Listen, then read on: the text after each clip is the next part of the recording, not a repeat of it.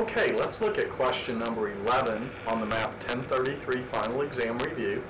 This question is going to give you a picture of a graph, and it's going to ask you two questions. The graph represents the function y equals f of x. First, it's going to ask you to find f of 0, and then secondly, it's going to ask you to state the domain of the graph. So let's look at the picture.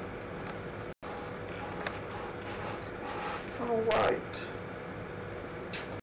Here is our function. Notice that it starts at -4 and it goes to the right. And notice that it touches the y-axis at 2. So I've highlighted those spots for you. You're asked to find f of 0. Remember that 0, this number right here, is an x value. So what I teach my students is to look on the x-axis, because 0 is an x value, find 0, and then walk up or down to get to the graph, because up or down helps me find the y value. Well, obviously here you would have to walk up. And when you walk up, where do you hit? What y value do you come to? You come to the y value 2. Therefore, f of 0 is equal to 2. The last question asks me to find the domain of this graph. Remember, domain means x. What can we put in to this function? What x values does it eat? Okay? What can you feed it?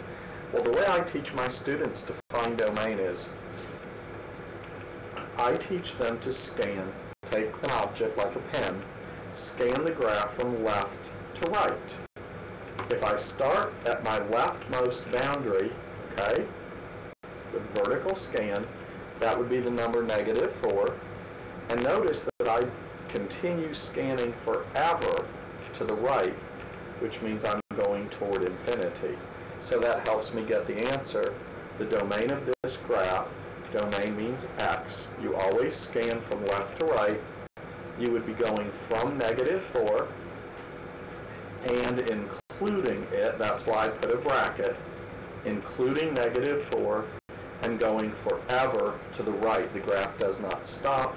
We will put the symbol infinity to note that, and we'll put a paren. And that would be my domain. All right. Remember, if you're asked to find the range, which is the y value, you would turn the pen and you would scan horizontally from bottom to top.